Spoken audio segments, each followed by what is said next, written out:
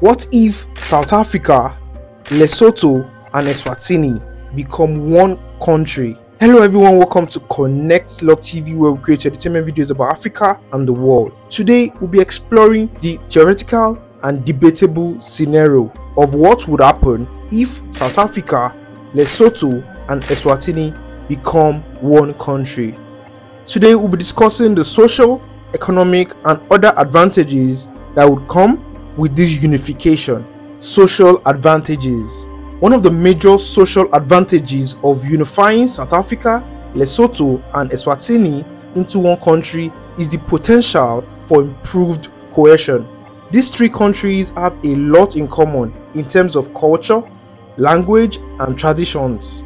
By coming together, they will foster a strong sense of unity and pride, which would help reduce social tension and conflict. Another advantage of the unification is that it will create a longer pool of resources for social programs. This could result in better access to healthcare, education, and social services for citizens in all three countries. Additionally, the creation of a unified government would help to streamline policies and procedures, making it easier for citizens to access these resources.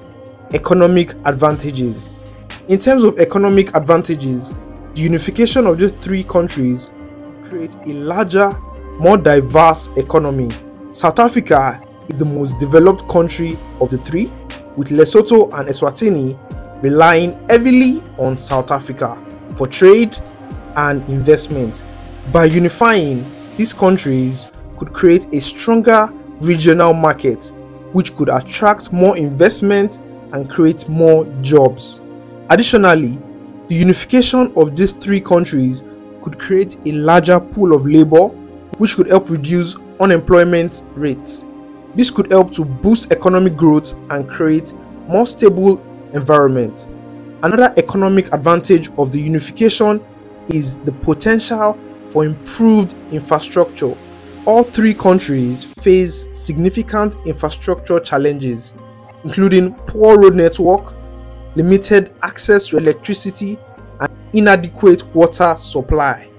By coming together, they would pool their resources and expertise to develop more comprehensive infrastructure projects that will benefit all citizens. Other advantages. Beyond the social and economic advantages, there are other potential benefits to unifying South Africa, Lesotho and Eswatini. One is the potential for improved political stability.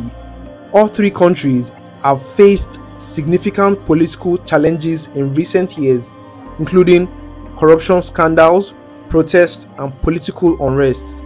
By unifying, they could create a more stable political environment, which could help to reduce the risk of political crises. Another advantage is the potential for improved regional integration.